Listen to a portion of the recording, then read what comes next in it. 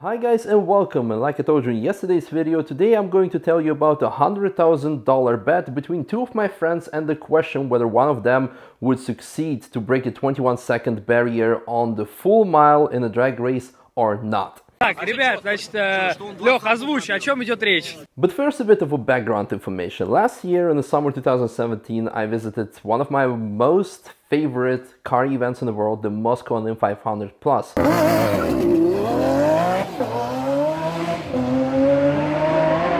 And we've witnessed a pretty interesting bet for $5,000, and I think it was something about whether a race car for that particular event would be finished before the event or not. Получай $5000! And to which I told to you, this is not the craziest bet I have ever seen, because in 2013 there was a bet for $100,000. I'll tell you a story later if you want me to, let me know in the comments. And many of you have asked me to tell you this particular story, but unfortunately it has taken me almost half a year to do this. But hey, there are other stories that I still have to tell you, right? Now let's get started. The story starts on 10th of July 2013, so almost 5 years ago, wherein two of my friends, Yuri and Leonid, make a bet who of them two would break the 22-second barrier on a full mile drag race first. And the bet concerns $25,000. Больше 2000 лошадиных сил, и у нас спор с этой машиной, что она 22,5 секунды на миле пробьет. Если пробивает она, то я $25 000 проигрываю. Если нет, то деньги будут у меня. On one hand, we have Yuri with 1700 horsepower GTR, and back in the day it was the fastest GTR in the world. Let me quickly grab the specs because I couldn't memorize them by heart. So the top speed was on the full mile 382 kilometers an hour. That's roughly 230 miles per hour. The quarter mile was passed in 9.447 seconds at 260 kilometers an hour.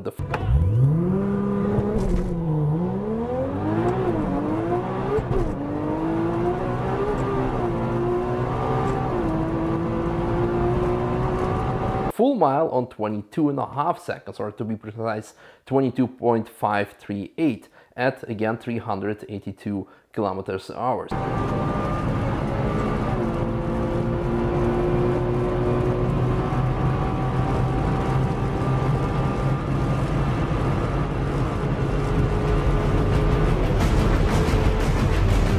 So he was pretty confident he would take a win that day.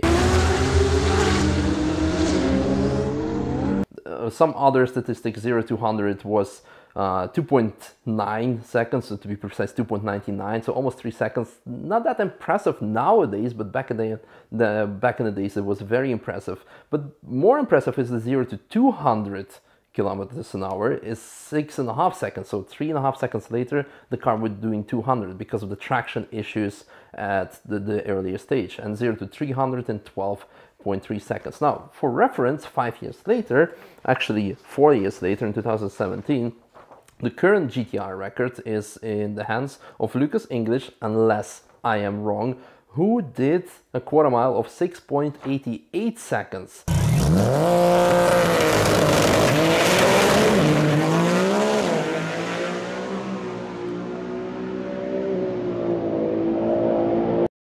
And the top speed was 222 miles per hour.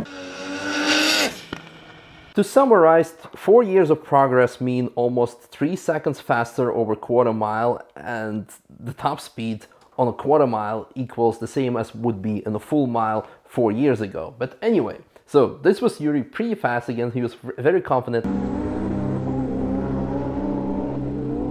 And on the other hand, we had Leonid, who had 2005 horsepower Lamborghini Gallardo Nera Twin Turbo. Сегодня планирую пробить 22 секунды, но меня главное вот это сегодня интересует машина. Это Lambo Underground Racing и уже Altechna, которые там совместно делали, потому что в Altechna доделали софт, переделали на мотейке, сделали систему охлаждения и переделали топливную систему. Ну, в общем, машину практически довели до ума. And most importantly, with a manual gearbox. So, Battle of the Titans.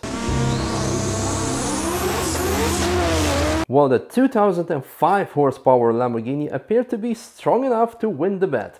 What a surprise.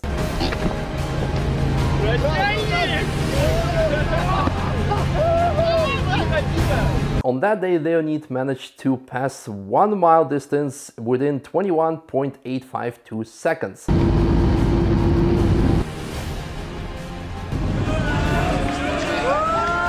And according to the bet, he was a happy winner of $25,000. Юра, пожалуйста, папку давай. Вопросы при тебе. Юра, а ты деньги с собой брал? Не, я не брал. А что ты не брал? Ну да, хорошо проехал. Поздравляю. Красавец, молодец. Ну что, молодец, поздравляю, души. Все, прыгай. But hey, this was actually just the beginning of something a lot bigger. На 100 тысяч долларов. 21 секунду. Что, машина пробьет? Завтра. Блин, ну а как у нас был спор до конца этого года? Мы же в таком же, правильно? Да, я сделал это. Я понял. Those crazy conditions were proposed by Yuri at the end of the event, at the end of the day, so the very next best occasion to do the same type of crazy thing, to try to break the 21-second full mile pass, could only happen in 2 months' time, to be precise, on 14th of September 2013. And, well, something very spectacular happened that day.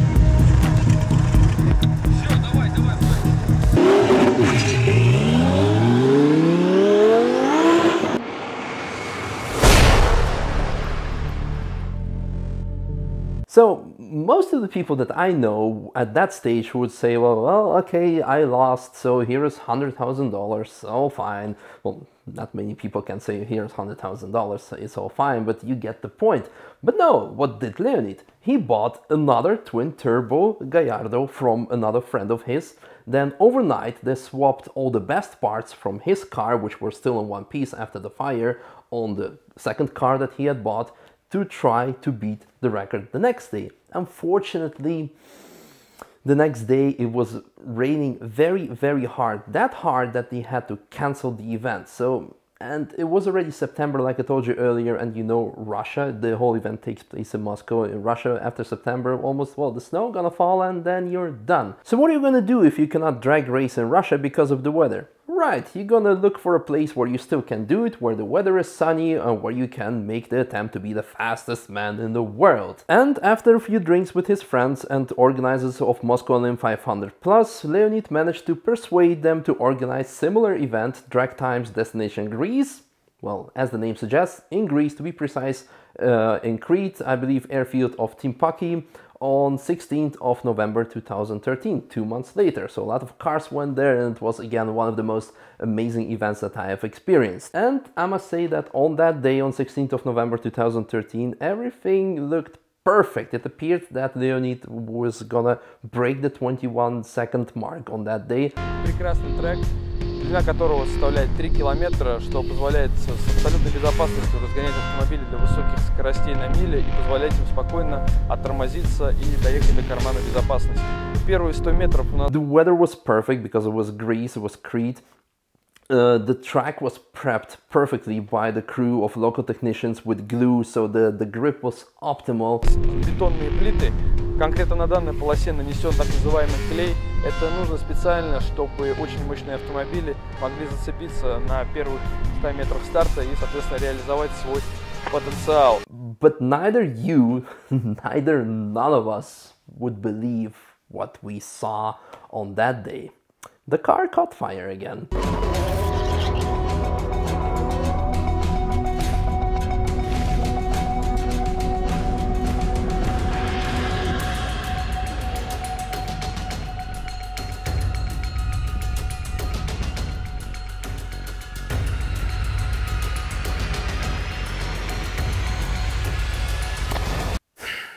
Well, again, everyone I know would on that day say, well, fuck it. I mean, after buying extra Gallardo for that record, organizing a whole expedition to other part of the world, to Greece, I mean, you already spent more money to win this bet that you're gonna win eventually, those $100,000, if you just use common sense, right? Well, apparently Leonid didn't have any common sense. He decided to book a very long holiday in Greece, so he stayed there for almost, well, another 1.5 months, because remember, the bet was valid until the end of the year. So whether if he's gonna make the run at 11, like half past 11 on 31st of December, he would still win, right? So the problem was that unfortunately, his fire suppression system was not connected well, unlike the previous time that he was burning. So the car burned down almost completely. So it appeared to be a bigger challenge than just buy a second car like he did previously and put everything together and go again the next day. So again, he had to book a longer holiday, and in fact there were like 7 tuning companies involved in this whole project.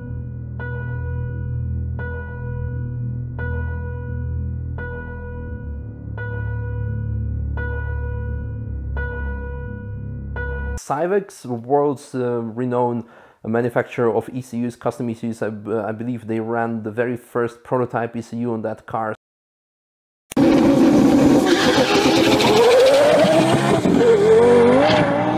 So it was a very big deal because, as you may imagine, a success would mean a lot of promotion for those companies. And eventually, after about, well, 1.5 month time, somewhere at the end of December, they managed to build the car with 1575 horsepower at the wheels, which is 1800 horsepower at the flywheel.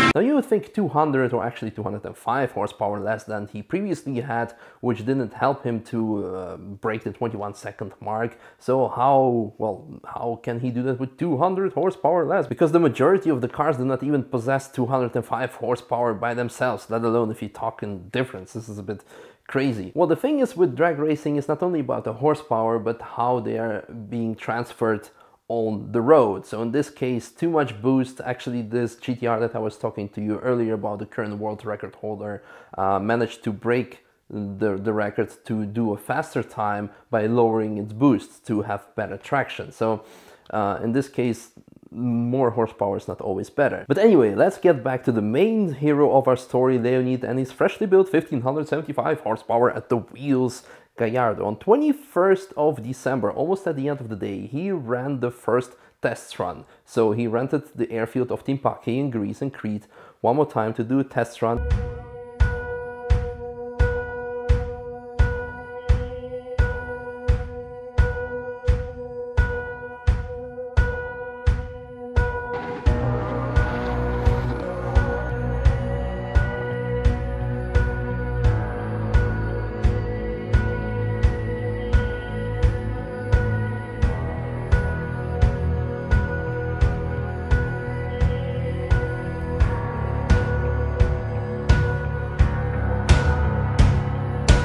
And he managed to do 21.7 seconds, and you would think, well, 0.7 seconds to go, that would be probably impossible. But no, it's test setting, and it was on low boost. So what would happen on a full boost or high boost setting of 2.9 bar? Well, all I can say that those 2.9 bar of boost made this story a one with happy ending.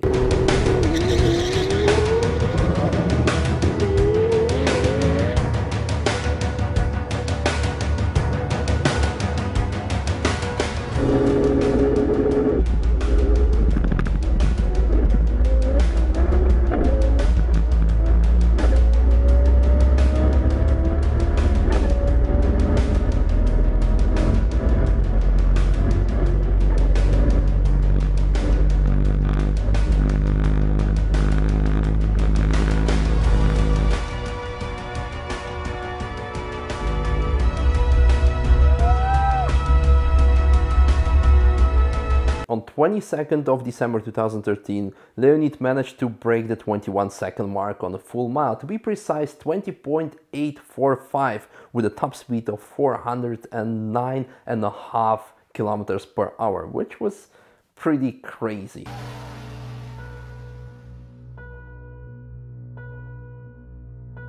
It requires no further explanation that everyone was celebrating that moment, from all the companies involved to build this car to make it finish in time, to the guy who was just gluing the track. 20-0? How much? How much? How much? How much? How much? How? Malakas big, how much? And what about Yuri? Well, he kept his part of the deal. He paid hundreds of dollars. Well, I hope you enjoyed this crazy but very interesting story, and if you're new to this channel, make sure to subscribe for daily stories, mostly from Nürburg, Nordschleife, because this is where I live. And also make sure to share this video, because again, this story happened almost 5 years ago, so I'm pretty sure the internet has already forgotten about it. Thanks for watching, and see you guys tomorrow. Bye!